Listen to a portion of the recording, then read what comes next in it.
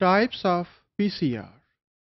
Recently, different variations of PCR have been developed that are based on the basic PCR methodology or reaction.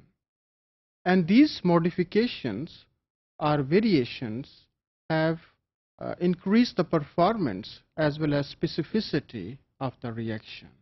और इसके अलावा जो modified forms हैं PCR की, इसको दूसरे जो मॉलिक्यूल हैं न्यूक्लिक एसिड के लाइक RNA, उसकी एम्प्लीफिकेशन के लिए भी यूज़ किया जा सकता है. So one of the variation that we are going to discuss in next topic, it is Rt-Pcr, reverse transcriptase PCR. This Rt-Pcr, it is used to amplify or to convert the RNA molecule, especially the messenger RNA, into DNA. So one can say that by using this technique, we can convert the messenger RNA into a type of DNA which is called as complementary or cDNA.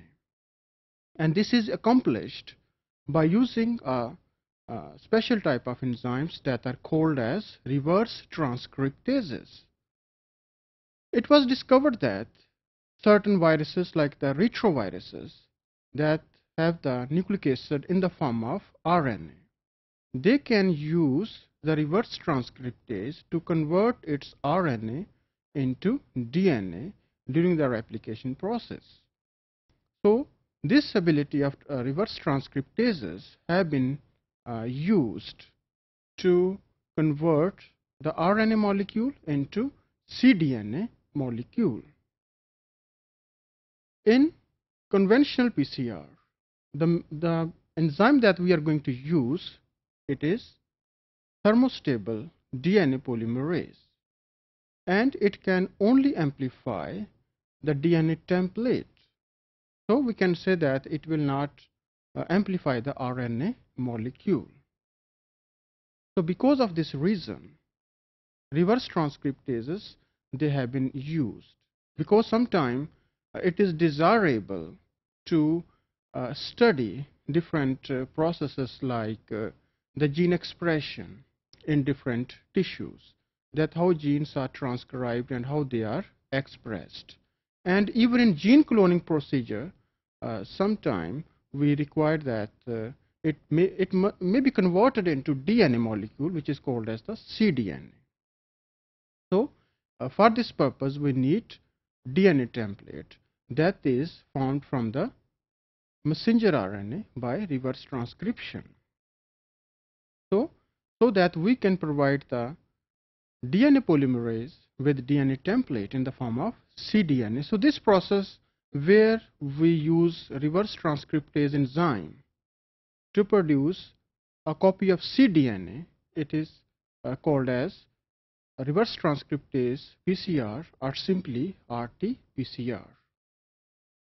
Now the question is that what may be the source of reverse transcriptases? Source may be a different type of viruses like avian myeloblastosis virus, or other viruses like the Meloni, or in other words, one can say that the leukemia virus. They may be the sources of reverse transcriptases. By using these enzymes, the first strand of the cDNA can be synthesized by using different strategies. कि हमारे पास messenger RNA है, reverse transcriptase को use करते हुए हम जो first strand है cDNA का वो कैसे सिंथेसाइज कर सकते हैं. So one of the method is that we can use random priming method, that we can use primer that can randomly bind with the target sequence of the messenger RNA. Another method is that we can use a short stretch of thymine residue as a primer. And the third method is that the sequence specific primer can be used for this purpose. So what may be the strategy? We are going to discuss in the next slide. And these strategies may be, first one, it is random priming. That is, random primer can be used for the first strand biosynthesis of the cDNA. And here these are different sites where primers they can bind randomly with the target messenger RNA. The second type, to use a short stretch of thymine residue or oligonucleotide. If you have the idea from our previous discussion that messenger RNA at the 3' end, it contains a short stretch of adenine residue that may be up to 200 adenine residue. And against these residues, a short stretch of oligonucleotide that composed of thymine, they can be constructed and can be used as a primer, so that the first strand biosynthesis is there. The third is that sequence-specific primers can be used. So for this purpose, we must have the idea about the sequence of the messenger RNA. So these are the three main strategies that can be used for the synthesis of first strand of messenger RNA. So by using these strategies, now we can generate our cDNA. As I told you that the main step that is involved, it is by using a short stretch of thymine residue that can be used as a primer. It is the most common step that is used for the generation of cDNA. So the basic reaction we can explain with the help of another diagram, that how we can synthesize the cDNA. So first step, it is the first strand cDNA biosynthesis, and reverse transcriptase enzyme it is involved here, and this is the thymine primer that is complementary with the adenine residues. So ultimately it will lead to the synthesis of first strand of cDNA. Then in the second reaction, we can start the synthesis of the double-stranded DNA. So using cDNA product, we can use that.